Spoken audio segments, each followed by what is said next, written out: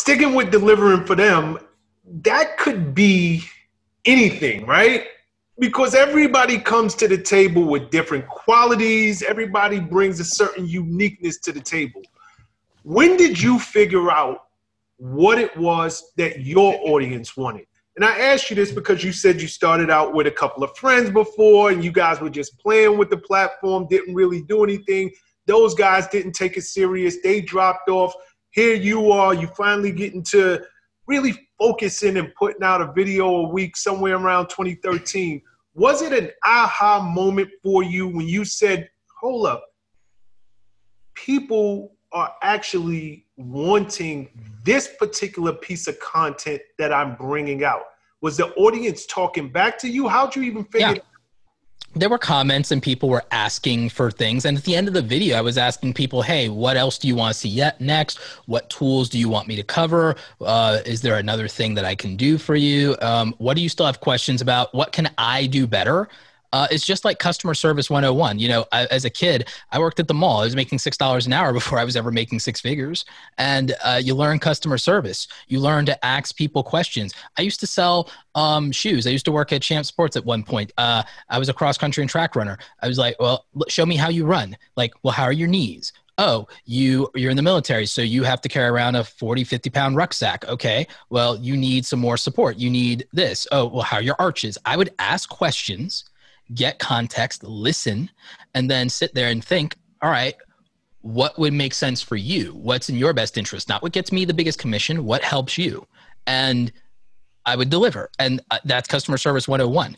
One of my frustrations is a lot of people want to skip to just being on the internet, and they have this disdain for the idea of ever working for somebody else. They don't want to have that in their track record. They want the sexy story of they went from high school or dropped out of high school or college and became an internet rock star, became a e-commerce guru or entrepreneur extraordinaire. And I think that as sexy as a story as that might sound, it's a vulnerability and it's a weakness, because I think there's so much value and benefit. They have all this disdain and fear and angst and this judgment. They feel it's so shameful to work a traditional job or a quote unquote, what people call a real job. I don't like that word, by the way. I hate that word, real job. So I use traditional job. They have all this disdain for the idea of ever working a traditional job, when I think one of the reasons I'm a successful content creator and one of the reasons I can help other content creators be successful and do this full time is because I worked those crappy retail jobs at the mall. I worked and had some positive and negative experiences in a corporate job and HR and all that good stuff and everything that goes with it, protocols, SOPs, HR, departments, managers, and then got to become a manager. The fact that I worked in advertising and I know how the people who ultimately write YouTubers' paychecks work. The fact that I understand how the platform works is because I did SEO, I did web design. I know how Google worked. I could rank #1 in Google for the company, so I figured out how to rank YouTube videos. It was my advantage. I know and understand processes and systems and customer service and transactions and code. I understand the things that make YouTube YouTube, and I understand the things that get people paid. And I've done real businesses outside of YouTube and outside of the internet. I've done the transactions. I've been a photographer. I know the customer service game. I know about delivering. I've done client services. I've worked as an employee. I understand these very important logistical things and technical things. And I understand the value of systems and structure and support. And somebody who bypasses all of that at 17 or 18 years old and just goes onto the internet, whether they make it or not, a lot of times they frankly just think they're more clever than they are. And there's a lot that they're naive about, and it leads them to making mistakes. We speaking about, or I hear you speak about teenagers, 17, 18-year-old, 15-year-olds. Is it easier for them to cut through? Are there any barriers of entry that you found on this platform?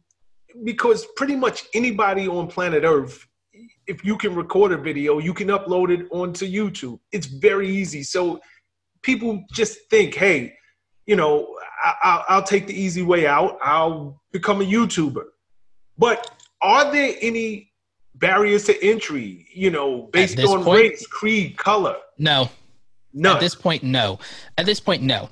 Now, I will, because here's what I'll tell you even about that. I'll go a couple of ways. For one thing, someone, let's start with age because it's easy. Someone 25 or 35 has a distinct advantage over someone who's 15, whether they like it or not, whether they believe it or not, because they think the culture of the platform is just so young. When they make the mistake, regardless of what age you are, if people your age are on the internet, they are on YouTube, period. So there's a market for you. Number two, YouTube has 2 billion people. You don't think there's an audience for you?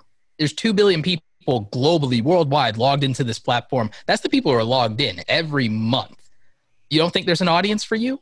The thing is, and why people believe it's saturated and they don't have a chance, is they're not willing to admit that, well, 99% of what's on the platform is garbage. It's not quality, it's not valuable, it's not interesting, and it's not specific. It's every random jackhole thinking that it's so simple to turn on a camera, and barrier to entry-wise, it is. But to actually make something worthy of people's time and attention, not so much. There are skill sets, my friend, and here's the thing. It is easier to be successful on YouTube if you're 25 or 35 than if you're 15, and people don't believe me.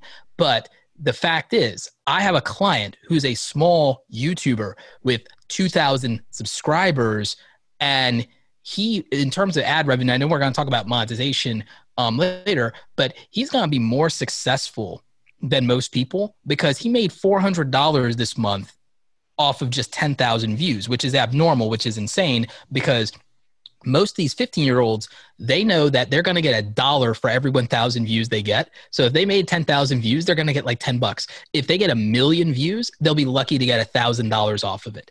My client is going to kill it because he's going to get, if he gets even 100,000 views, not even 1 million, he will make $4,000. If he got 1 million views, he'll make $40,000. That's because my client is a self-made millionaire who knows nothing really about being good on camera. He knows about real estate. He became a millionaire before he was 30, and so he's 33, and he has experience, and he made his money in the last recession. And the thing is, he's not getting a ton of views, and he's not going to reach a young audience. He's not going to reach 15-year-old kids who want to watch pranks or watch gaming.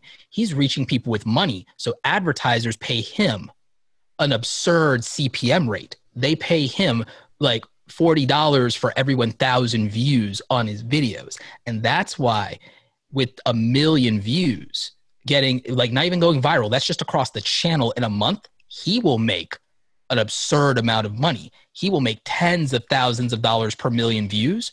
The biggest, most successful, famous YouTubers get paid $500 to $2,000 if they're lucky per million views. So everyone who thinks these YouTubers are balling because they get views, they're balling because they get sponsors, because YouTube don't pay that much. It pays what sounds like a lot for a kid until you go out to California because you think you want to be famous and you pay that LA rent, my homie, until you pay those LA taxes, my homie, until you have to pay the LA lifestyle. That money don't go too far. What you think is good money even as a kid, or what you think is good money for anybody, is LA poor, okay? $100,000 a year is what we call LA poor. So that's the truth about YouTube money. And I bring that up to say that if you have lived a life and you're 25 or 35, here's the good news. You probably have done something for 5 to 10 years of your life, enough to be good at it and enough to be above average or even excellent at it. And if you're excellent at something and you come to the internet, here's the good news. Most people aren't good at things. Most people are mediocre at things.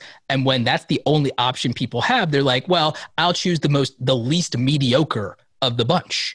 But with someone who has skill or knowledge or talent or experience or a credential, here's the thing. If you can come to YouTube and you're 35, 45, and you can say, I'm a self-made millionaire. Let me teach you what I know. You know what the answer is? Yes, please, and thank you. There's no abundance of self-made millionaires who weren't internet famous to become millionaires that were going to come to the internet. So guess what? Here's the good news. If you're 30, 35, 45, and you can talk about your success, and you can talk about when you came out of the trailer park, the ghetto, or the bottom middle class, or you are a child of divorce, you can tell your story, and you can say, and here's how I made my first million. People are going to watch.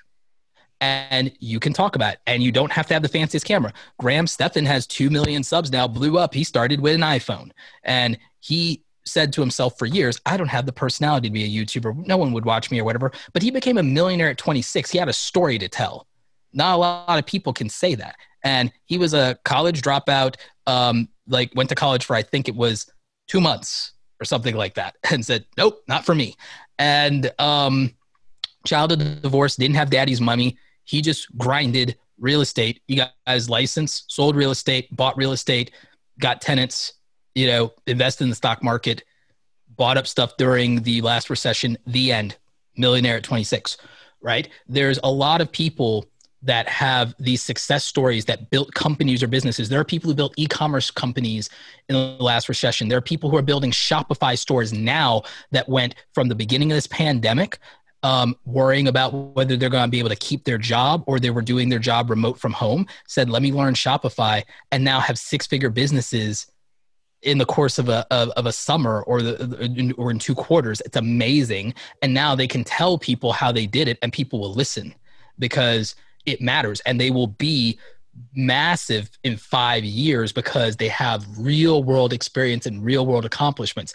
It's very rare that if you're between ages 15 and 18, that you've done something of note or become best in class or become a top tier world-class talent or the top 10% at anything. Very rare. That's why big, famous, successful young YouTubers are very rare.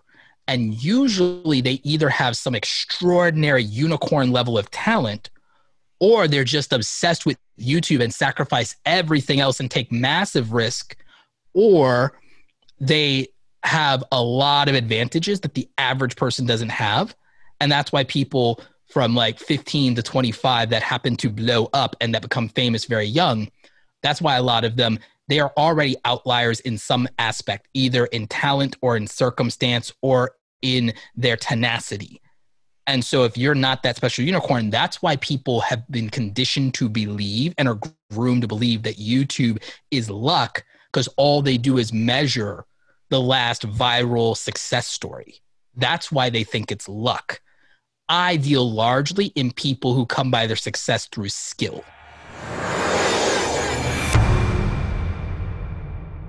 What's up, guys? Thanks for sticking with me to the end of the video. Truly appreciate you. If you like anything you heard here today, go ahead and hit that subscribe button. And if you know anybody that can benefit from this message, feel free to share. Peace and love.